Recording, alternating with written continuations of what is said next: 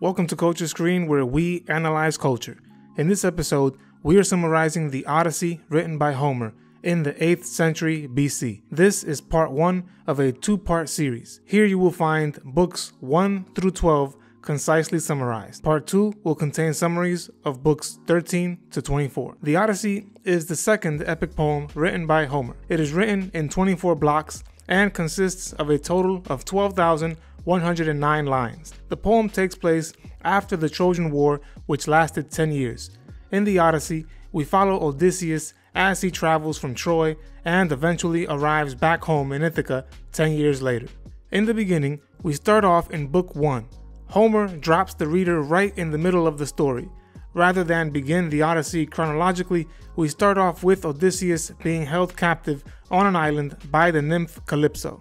Even though all the other Greek heroes head home, Calypso decides to keep Odysseus after Poseidon, god of the seas, pushes him towards Calypso's island on his way home. It is explained that Poseidon does this as a way of taking revenge on Odysseus for blinding his son Polyphemus, the Cyclops. The only reason Poseidon does not take Odysseus' life is because the other Olympian gods have agreed to allow him to safely return home.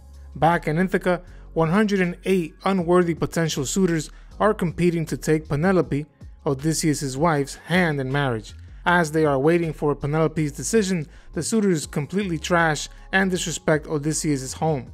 Odysseus' son, Telemachus, also believes his father is dead, and we see how he is also deeply affected by his father's absence.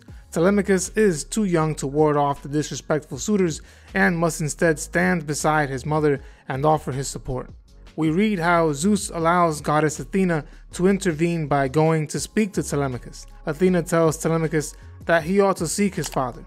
She tells him that only by finding his father will he be able to free his house of the suitors. Athena ends by explaining to him that if he is unable to locate Odysseus, he will have to both empty his home of the unethical suitors plaguing his house and find his mother a good man to marry. Book 2 starts off with the reader being reminded of how wise Penelope has been for pushing back on the potential suitors and not picking any one of them. Although they pressure her to marry one of them, she is not persuaded and holds true to her values. Penelope tricks the men by telling them that she will marry one of them as soon as she finishes a piece of clothing she is preparing for Laertes, her father-in-law. As a way of delaying her decision, at night Penelope simply undoes the work she did during the day, essentially having to start working on the cloth all over again every day. In another scene, Halitherses, an Ithacan prophet, observes 2 competing eagles and interprets their fighting as an omen sent by Zeus. Halitherses tells the potential suitors that 20 years from the start of the Trojan War, Odysseus will return and take out all the suitors who squandered his wealth while he was gone. The second book ends as Athena pushes Telemachus to seek his father. We see she helps him assemble the ships and crew. Book number 3 starts off with Telemachus arriving at Pylos, and he heads to the palace of Nestor. Nestor goes on a long rant about how he does not know what happened to Odysseus or his men after Troy was taken out by the Greeks. Nestor further adds that Agamemnon was taken out by Aegisthus as he was heading home to Mycenae, and how Orestes, Agamemnon's son, then proceeded to take out Aegisthus for ending his father's life. Nestor tells Telemachus this long-winded story as a way of warning him not to wander too far from Ithaca while his father is not home, or he may, as well as his mother Penelope, find themselves in danger of the potential suitors, as Agamemnon was by Aegisthus. Book number 4 starts off with Telemachus arriving in Sparta, and he heads to Menelaus' palace. When he speaks to Menelaus, he also has no idea what could have possibly happened to Odysseus. Helen shares stories of Odysseus to Telemachus. In one instance, she tells him how Odysseus entered Troy dressed as a beggar. Menelaus follows up on this story by telling Telemachus about how they entered Troy by hiding inside of a wooden horse. Menelaus ends by telling Telemachus that he once spoke to the Old Man of the Sea, also known as Nereus, and he told Menelaus that Odysseus was alive and being held captive on an island with the nymph Calypso. As the story turns back to Ithaca and Penelope, we read that the suitors are plotting to have Telemachus killed while he is searching for his father. However, the goddess Athena intervenes again and tells Penelope that her son will not be harmed. Book 5 starts off with Athena finally convincing Zeus to help Odysseus free himself of the grasp of Calypso, the nymph. Zeus sends Hermes to tell Calypso that she must release Odysseus. As a last attempt to keep Odysseus to herself, she offers him immortality if he chooses to stay with her. But Odysseus denies her offer and decides to make his way home back to his wife and son. Odysseus ends up crafting a small boat and he sets sail towards Phaeacia.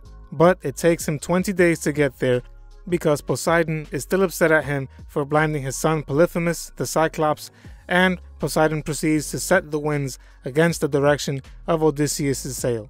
Book 6 starts off with Athena helping Odysseus get to Phaeacia safely. Princess Nausicaa discovers Odysseus alongside with her servants washed up on the beach. Odysseus is not wearing any clothing and only a plant is covering his private parts. Because Princess Nausicaa was at the beach to wash clothing, she takes some of the clothing and gives it to Odysseus after he asks her for support. Odysseus is quickly dressed, fed, and ready to go on his way. In Book 7, Odysseus finally makes his way to Alcinous, king of the Phaeacians. On his way to Alcinous, Odysseus is stopped by Athena disguised as a young girl. She protects Odysseus from any potential hatred he may receive from the Phaeacians, and she directs Odysseus to seek the help of Queen Areta as she will help him get home. As soon as Odysseus spots the queen, he throws himself at her feet, and this causes the king and queen to like Odysseus. King Alcinous agrees to help Odysseus by providing him aid so he may finally return to Ithaca. Later on, they notice the clothing Odysseus is wearing belongs to Nausicaa, but Odysseus manages to explain his way out of the situation and they help him on his way regardless. Alcinous ends up liking Odysseus so much that he even offers his daughter's hand in marriage. Remember, I am summarizing other works of literature, so subscribe and click on the notification bell to be reminded when I upload the next summary. Also, let me know what your favorite works of literature are so I can summarize them in the future. I thank you for your support. This is a general summary of the Odyssey. If you would like a detailed summary where I go in detail into every chapter, leave a comment down below and I'll make sure to turn this into a mini-series. In book number 8, the following day, Odysseus receives a proper send-off by the king and queen of Phaeacia. Odysseus easily wins multiple sporting games at the send-off celebration. King Alcinous gives Odysseus a ship to sail back to his home. Later on, Demodocus, one of the bards, tells them multiple stories. The first is of Odysseus and Achilles. He then tells everyone about how Ares seduced and had an affair with Aphrodite, and how this caused Hephaestus, Aphrodite's husband, to trap Ares. Lastly, the bard shares the story of the wooden horse, which causes Odysseus to become sad. As Odysseus is about to leave, the king shares a prophecy with Odysseus. He says that Poseidon would eventually end up wrecking a ship making its journey to Phaeacia. We see in this book how Odysseus only cares about returning home to his family, and not at all about his past conquests, exploits, or stories of how grand he is. In book number 9, King Alcinous tells Odysseus to share some of his stories with the court. Odysseus shares his story in the form of a flashback. Odysseus starts off with how one time he was on his way to Ismarus, the city of the Sicinies. After plundering Sicinies, however, his crew decided to stay in the city a bit longer than they should have. The Sicinies reinforcements arrived and Odysseus' crew was forced to flee. As they were fleeing, he and his men were hit by a severe storm sent by Zeus, and they wound up in the land of the Lotus. Once here, the native inhabitants give Odysseus' men some of the fruit, and it leads them to want nothing more from life than to remain and eat more of the fruit. The men no longer want to go home, and Odysseus has no other option but to lock his crew members up aboard his ship to get them off the island. As he and his crew escape the land of the Lotus, they arrive at the land of the Cyclops. Here, they find a group of uncivilized, one-eyed giants. When the crew stumbles upon a cave full of cheese, milk, and sheep, they are greeted by Polyphemus, the son of Poseidon. At first, Polyphemus is hospitable to Odysseus and his crew, but he soon turns on them and eats 2 of Odysseus's men. He then traps Odysseus and his crew in the cave with the rest of his food. Although Odysseus wants to take out Polyphemus that very moment, he chooses not to and instead designs a plan to escape from the cave, since only Polyphemus is strong enough to move the stone he placed to shut them inside of the cave. Odysseus goes into executing his plan and gives the Cyclops the wine he is carrying. When the Cyclops asks Odysseus what his name is, he responds by saying his name is no one. Polyphemus is not smart, and so he believes him. As soon as the Cyclops falls asleep due to the alcohol in the wine, Odysseus and his men forge a giant staff and push it into Polyphemus's eye, and they end up blinding him. When Polyphemus yells out for the support of his neighboring Cyclopses, he yells that no one is hurting him. So they also believe him and walk away from the cave, assuming no one is hurting him. The next day, Odysseus's men tie themselves to the Cyclops' sheep, and when he releases his sheep to graze, the men finally escape and head to the ship. Odysseus, full of pride, ends up yelling his real name to Polyphemus.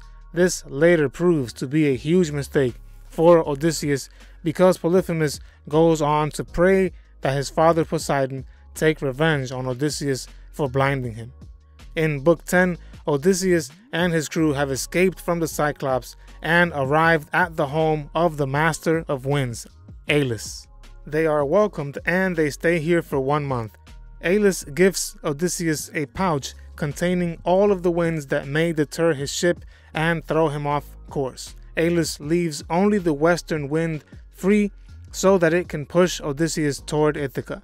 The crew sets sail, and after a few days, they come so close to Ithaca, but they grow curious as to what Alis gave Odysseus in his pouch.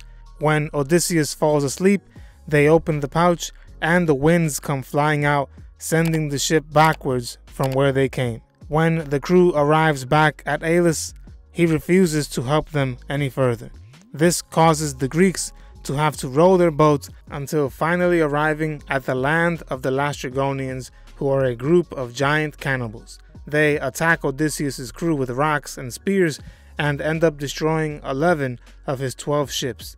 The Laestrygonians also eat many of Odysseus' crew members. Odysseus escapes on his vessel with a few of his men left alive. He arrives at Aea, where Circe, the goddess, lives. Circe welcomes a small group of Odysseus' men by giving them a drink that causes them to lose all their memories and transforms them into pigs. Odysseus then starts thinking of different ways of trying to free his men. Along the way, he meets with Hermes disguised as a man. Hermes gives Odysseus a potion that makes him immune to Circe's drinks. The men are freed once Odysseus shares a bed with Circe and threatens her. After spending a year on Circe's land, Aea, Circe tells Odysseus that he must go to Hades to speak to Tiresias, the prophet of the dead. She shares that Tiresias will give him directions on how to arrive back to Ithaca. In book number 11, Odysseus heads to Hades by following the instructions given to him by Circe. Once in Hades, Tiresias tells him that he will get to Ithaca and eventually die of old age, but only if he refrains from killing any of the cattle on the island of Trinicia, belonging to the sun god Helios. While in Hades, Odysseus is able to see his mother and old friends of his past. Hades reminds us of Odysseus' morality and just how short life can be. In Book 12, Circe warns Odysseus of the challenge he is going to face next. She warns him of the sirens his crew will sail by. The sirens sing seductive songs to manipulate sailors into being trapped by them. Circe recommends Odysseus tie himself to his boat and fill his crew members' ears with wax as a way of making their way through the sirens. After this, Odysseus learns earlier from Circe that he will have to sail past Scylla, the six-headed monster, and sacrifice 6 of his crew members to her. This is done as a way of avoiding Charybdis, the sea monster right next to Scylla. Circe provides Odysseus with his second warning against bothering the cattle of Helios. When the crew set sail, They land on the island Trinicia. While here, the crew grows desperately hungry, and while Odysseus is asleep, they end up slaughtering some of the cattle of Helios. As soon as their ship sets sail again, as an act of vengeance, their ship is quickly wrecked by a vicious storm sent by Zeus. The entire crew dies except for Odysseus, who ends up being pushed back to the sea monster Charybdis and is swallowed whole. Odysseus is saved when he holds on to a piece of his raft, which Charybdis later spits out. After he manages to escape from Charybdis, Odysseus ends up on Ogygia, the island of Calypso. Here he remains captive for 7 years. As he ends his story, Odysseus ends his flashback and the story he was telling the Phaeacians of his adventures. That was part 1 of the Odyssey by Homer. To watch part 2, click on the link in the description or at the end of this video. If you enjoyed this summary, consider clicking like. It goes a long way toward helping me grow this channel. I'll see you on the next one. Goodbye. I can make you immortal! We upload new videos every week, so subscribe to our channel. Don't forget to hit the like button as well. Click the notification bell to be notified of when we upload these videos. See you on the next episode of Culture Screen.